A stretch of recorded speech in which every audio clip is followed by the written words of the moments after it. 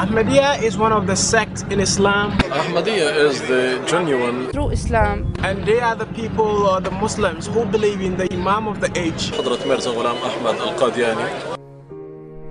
Peace, truth, harmony, loyalty, brotherhood, understanding, unity, spiritual. Set me on the right path. Spiritual upliftment. I became a better person than before. Giving me a bit of peace of mind. Get rid of misconception which came to us through tradition and not through Islam. It's made Islam accessible. Through Ahmadiyya, I understood where are we now. Changed my life.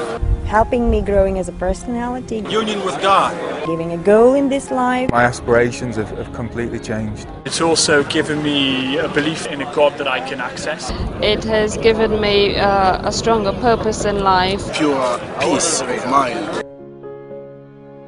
Fulfillment of prophecies. Dreams often occurring at the same time that I've met Huzzur.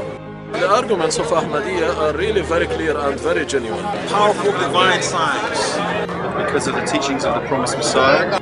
The prophecies about the promised Messiah, the solar eclipse, the lunar eclipse. Because of spiritual leader. But also a lot about direct experience of God through Ahmadis.